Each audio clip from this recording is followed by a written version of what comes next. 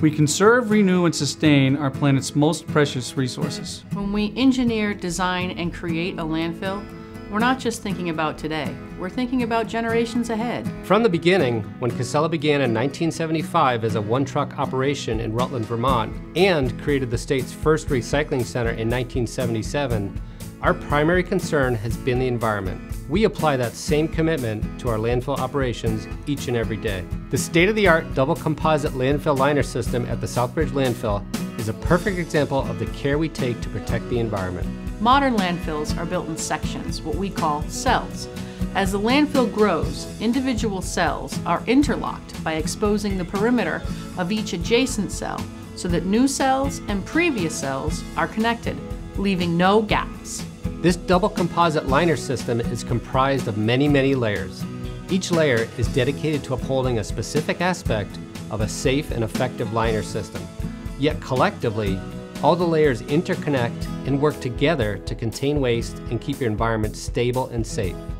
The entire installation is overseen by a quality control engineer who assures continuity and confirms that all Massachusetts DEP construction standards are met. The very first component of the liner system is the underdrain, which includes a perforated pipe. Its sole purpose is to drain away groundwater from below the liner system. Between the underdrain and the lowest plastic liner, we place compacted clay, which is very dense and designed to impede water infiltration.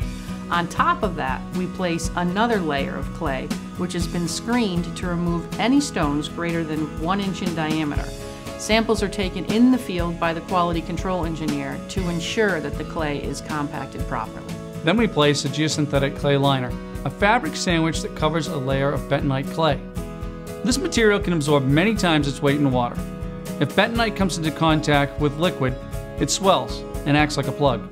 Next is a 60 mil textured high-density polyethylene geomembrane. This is the first of 2 plastic membranes that are most commonly thought of when you say landfill liner. The material is textured on both sides, adding further stability to the liner system. This liner is rolled out in overlapping panels joined together by heat fusion welding machines. Along the way, the quality control engineer cuts out sample sections of the panel seams, documents them, and sends them off to a testing lab to ensure that the strength of the bonds and the material are up to specifications. The next layer is the geocomposite drainage layer.